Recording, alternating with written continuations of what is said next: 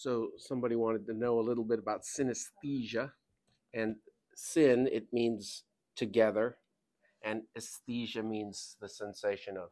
So when we have multimodal synesthesia, what it means is one sense, like your visual input, manifests with a conscious awareness of another sense. So that can be sound, or it can be taste, or it could be touch, or any one of these senses combined with the other. And so from a neuro-ophthalmic standpoint, of course, what we're interested in is visual synesthesia. And that's because your senses pass through a relay station called the thalamus.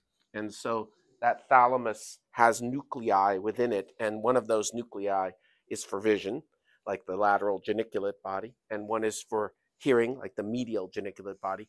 And so patients can sometimes have a really crazy sounding complaint.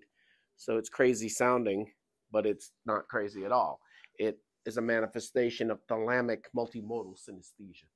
So some patients claim that they can hear or taste or touch a color. So they might see the color blue and hear a sound related to it, or see the color blue and taste something in their mouth. And the reason you need to know about it from a pathologic standpoint is it's got a very narrow differential diagnosis. But if it's organic, of course, anybody can make up anything they want. But if it's organic, you should really be looking at a thalamic lesion, stroke, or a seizure in the part of the cortex that controls the modality involved, occipital lobe or temporal lobe, and psychedelic drugs. So it could be drugs, it could be seizure, it could be stroke. And so if it sounds organic, even if it's crazy sounding, synesthesia could still be a thalamic manifestation. Of course, you're going to do a field on this person, and what you're looking for is a homonymous hemianopsia.